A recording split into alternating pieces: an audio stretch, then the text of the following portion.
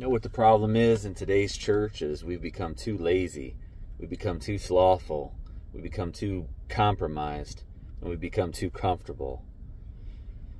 We're willing to spend more time on social media, Netflix, and waiting in line at your local Burger King or McDonald's for 15 minutes because there's a bunch of people there and you're hungry, or waiting in line at Best Buy overnight for an upgrade iPhone or Android.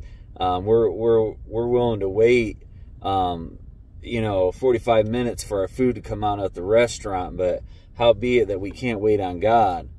How is it that we go to church and we go in there not expecting God to move? It's like we go in there, we just go for entertainment. We just go to find a happy place for 2 hours and hope that nothing is stirred inside of our soul, that nobody preaches on us, and that nobody would touch on something that we're doing wrong in our life, because heaven forbid that we get just a tiny bit uncomfortable. Heaven forbid that God would want to speak to us and ask us to change. Heaven forbid that we would feel a little conviction in our heart and the Holy Spirit would come and ask us or tell us that this is what you're doing wrong. Heaven forbid that that would happen, because when we go to church now, we just go to church expecting that we will get our feels, we'll get our feel-good moment, and the pastor would say a few comforting words to us about how good God is, and we'll shout amen. Yes, God is good, and I love you, Jesus, and you're my everything, and be the center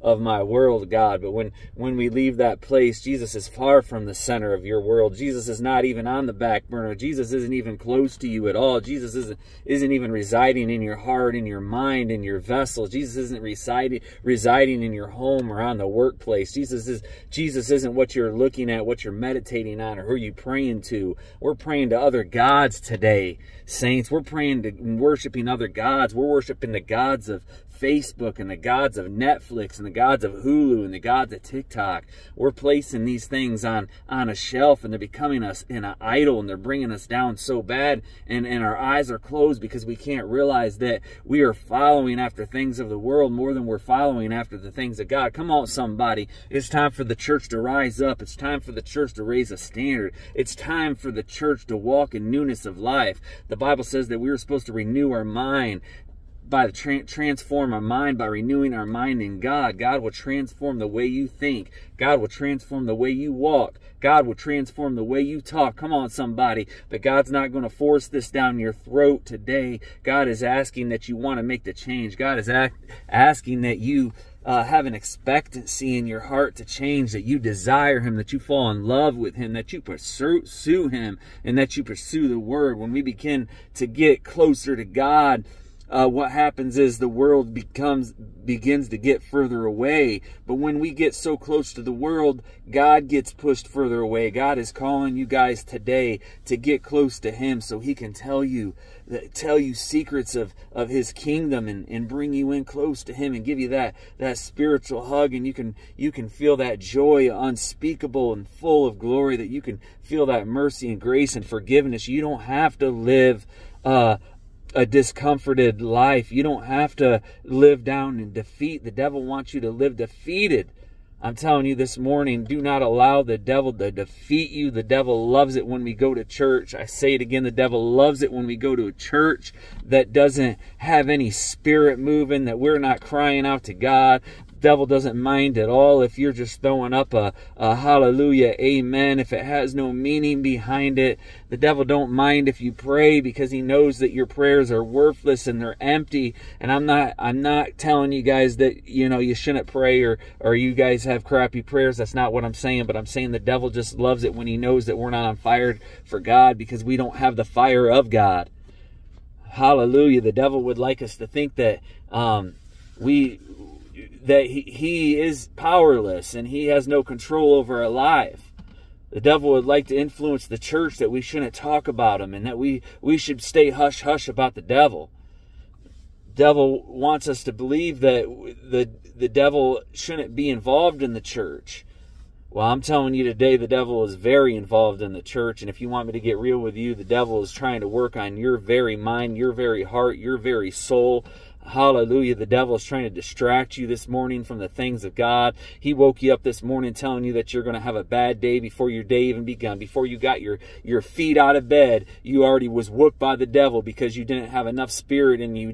You didn't pray enough the night before. You were watching some worldly stuff on Netflix or listening some nasty crap on the music stations and filling your head and creating a powerful environment for the devil. So when you wake up, that's what you're going to feel. You're going to feel the after effects. It's just like when you get drunk. Sometimes you wake up and you feel the after effects when a person drinks, because they become drunk, and you wake up and you don't feel good. You just don't feel right. You stumble because it's what you let inside. It's the things that you let inside your mind and your hearts, the things that you see, and we let captivate our souls and our lives. I'm telling you tonight, I'm telling you today, guys, we got to be ready. We got to change our motives. We got to change our mind. We got to realize that there's a war going on.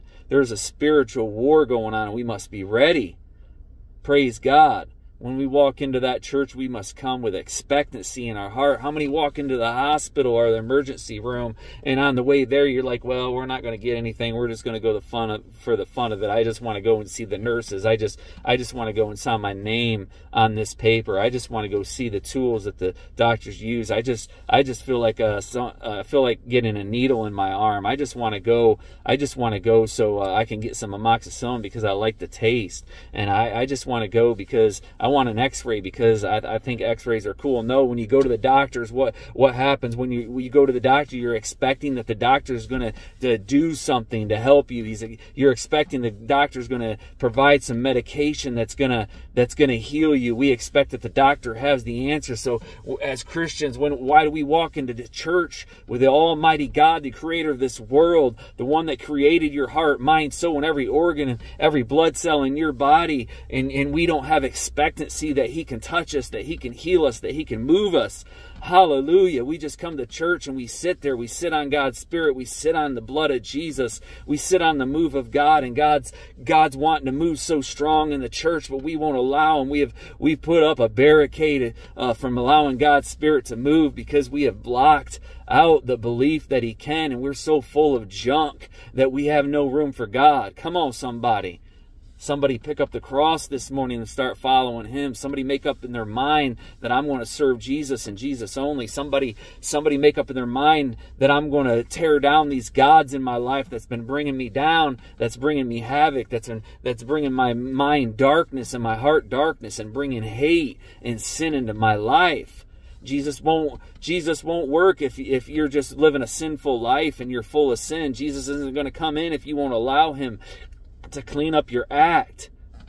Hallelujah. Jesus wants to move in your life this morning, but will you let him? Will you open up your hands in expectancy that God has something great for you? Or will you continue in sin and continue in darkness and continue being a naysayer and negative Nancy and continue the life that you live just thinking that this is it? This is not it. God has a plan for you. God has so much in store for you. God has given you gifts that you could never believe. Hallelujah. God has given us life. God wants us to live life more abundantly. Hallelujah. God, it wasn't meant for us to go around walking with our heads hung down, defeated. Hallelujah. We're supposed to wake up and defeat the enemy. When I wake up in the morning, I want some of my first thoughts to be on Jesus. But besides that, I want to be in a warful battle staged mind where I know, devil, you're going to come up against me with every weapon that you have. But guess what, devil? The Bible said, Jesus said that no weapon formed may prosper, because I have the King of Kings and the Lord of Lords on my side. And if I have the creator of this world, the very person that created you, devil, I know that I have the power to win. I know that I know when I've read the end of the book that we win. And there's no power in hell that can defeat the power of God. Praise God. Somebody needs to rise up. Rise up. Hallelujah. We are an army. You are a part of a beautiful, strong army of the Lord. Let's act like soldiers. Let's not act like defeated soldiers, but victorious. We are victorious in the name of the Lord. Somebody rise up and act victorious this morning. Somebody claim to be victorious this morning. We are on the battlefield of war right now. Somebody rise up and claim that we have the strength and the weapons for this war. Somebody declare that I am a winner. I am not defeated. I am not worthless. Hallelujah. Somebody just praise the Lord this morning, for he is worthy of all the praise, all the glory, and all the honor. Hallelujah. Jesus is so good.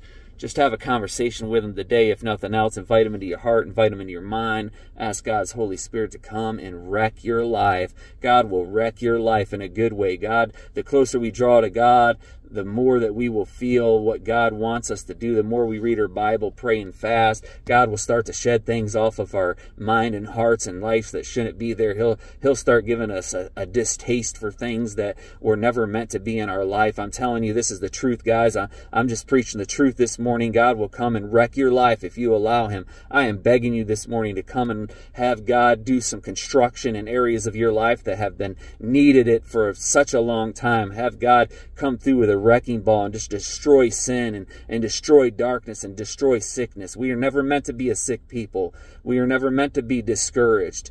Jesus, that's not Jesus's plan, but come and wreck us, God. Come and transform us, God. Come and renew us, God. In Jesus' name. Hallelujah.